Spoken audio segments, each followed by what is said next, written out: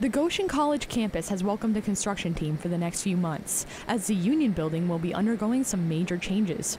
Glenn Gilbert, the project manager of the Union renovation, said that the Union building is well overdue for a remodel. The building was built 70 years ago, and we've done lots of renovations to parts of it, but the west corridor and the snack shop, or Leaf Raker, haven't been renovated. The Leaf Raker underwent a renovation about 35 years ago, but they didn't change the windows, they didn't change the heating system. It hasn't been air conditioned since the day it was built. Jeremy Corson, resident director for AVI Food Systems, has been waiting a long time for the newly defined Leaf Raker, and he is thrilled that it will soon be open to the public as well as Goshen College students. It'll be completely different. It'll have the same shape, you know, on the outside, but inside it'll be just a little bit different aesthetically. The ceilings are raised. There'll be a coffee bar. There'll be a smoker outside that we're going to smoke for the dining hall plus smoke for in here, and the menu's changed. This is going to be the best kept taco place and barbecue place in Goshen. Like it's like a secret, but you know, I want everybody to know, but it'll be the best kept secret, but it won't really be a secret, you know what I mean?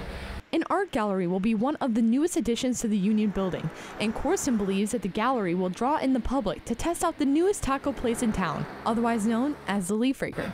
So how the Union renovation will draw more people from the community is going to happen through a couple of different ways.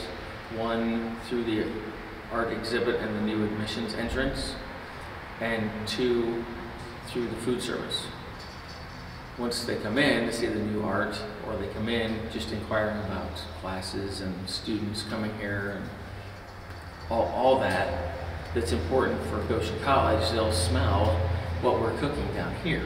The Hunsberger Haitian Art Collection will be the third art exhibit on campus, and Goshen College art student Diana Campos agrees that this gallery will tie the campus to the rest of the Goshen community. I believe that this will be a very vibrant and engaging space for many students and the public.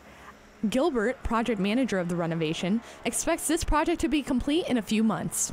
We're hoping by the time school starts that everything will be put in order, and we're pretty optimistic that schedule's achievable. So. For Globe News, I'm Katie Spoor.